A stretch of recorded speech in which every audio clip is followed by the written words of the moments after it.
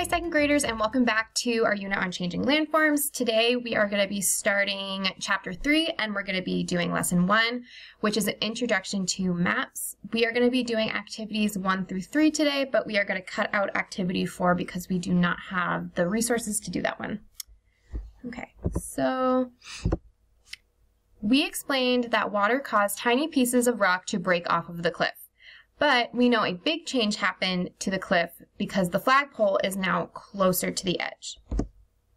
So our chapter 3 question that we're going to be focusing on is, how did the recreation center's cliff erode without the director noticing? And remember, erode means like tiny pieces of rock breaking off. Again, so it's not like giant pieces, it's a smaller change. Since we're focusing on big changes to the landforms, we'll become familiar with tools geologists often use when they study landform changes, and that tool is a map. So we're going to examine several maps and create our own maps. Maps might help us understand what happened to the recreation center's cliff. So before we go ahead and actually go back to our book to look at some maps, I want you guys to think about what you already know about maps and how could maps help us understand what happened to the cliff. So take a second to pause this video and you can answer the question by writing it down in your packet. You can talk to somebody at home, or you can just think about the answer in your head.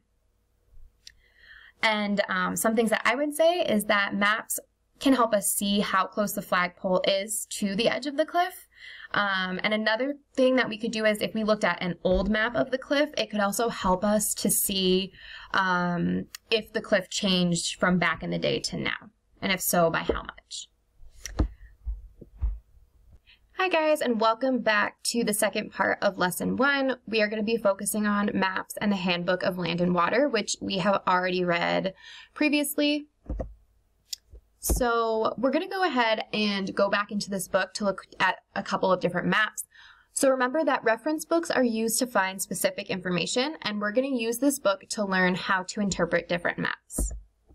So first I'm going to read page 5.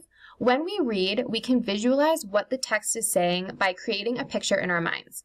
This helps us better understand what we are reading. So while I'm reading this page, I want you guys to really be trying to visualize or think about get a picture in your head of what you're seeing as I'm reading. What does it look like on a map? Here are some tall mountains near the water. What would this place look like on a map? In order to visualize what it would look like, imagine you are a bird.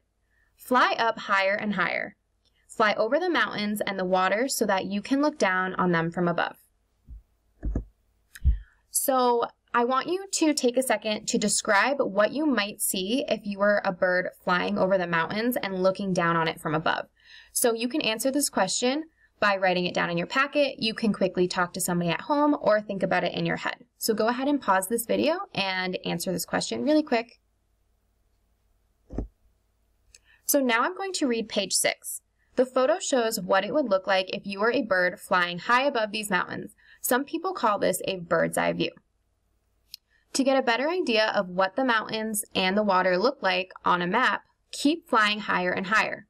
In order to visualize this, you need to fly all the way into space. Here's a photo that was taken looking down at Earth from space.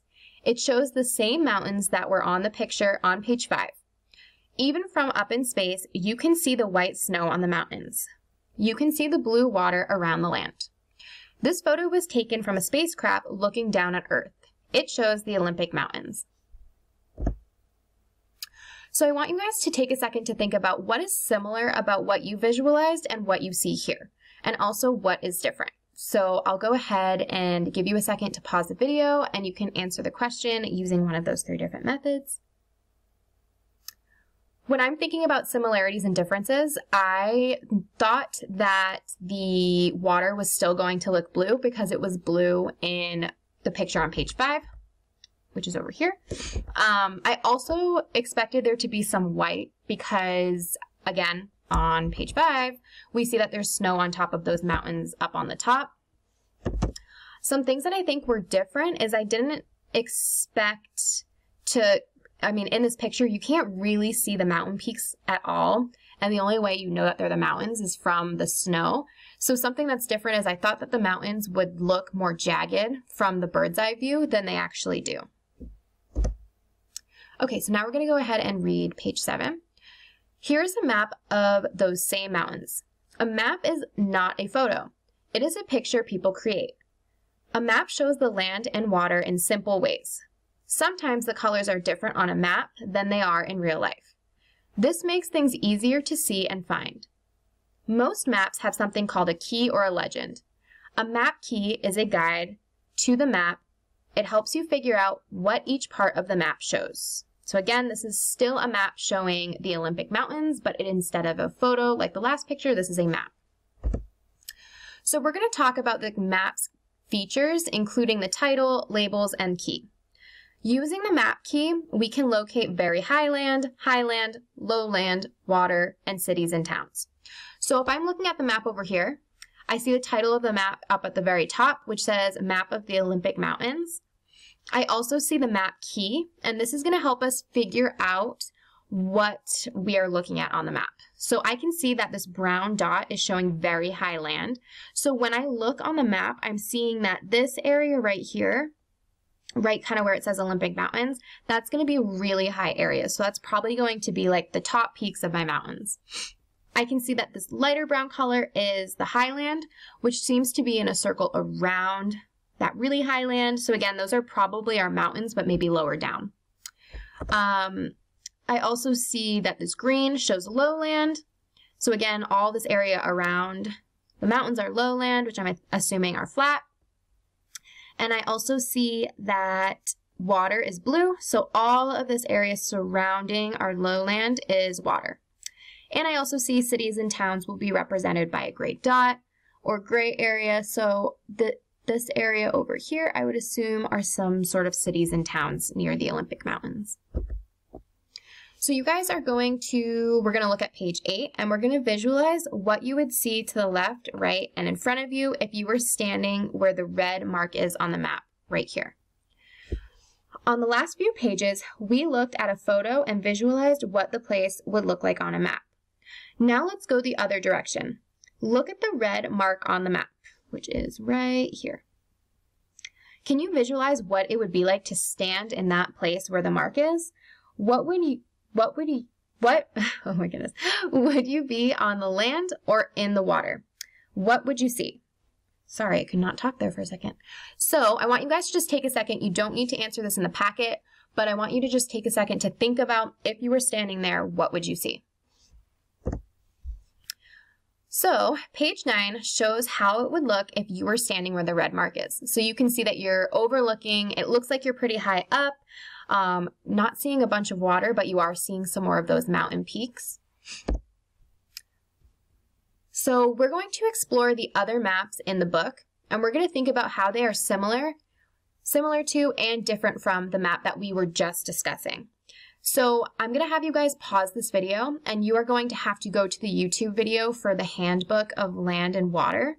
And then in your packet, you can answer this question. So again, you can use any map that you see in that Handbook of Land and Water. There are so many to choose from. Here's an example over here that you can use. And then you will join us back for the next part of our lesson. All right, guys, so we are on our last activity for lesson 1 today for chapter 3, and we're going to be visualizing landforms from above.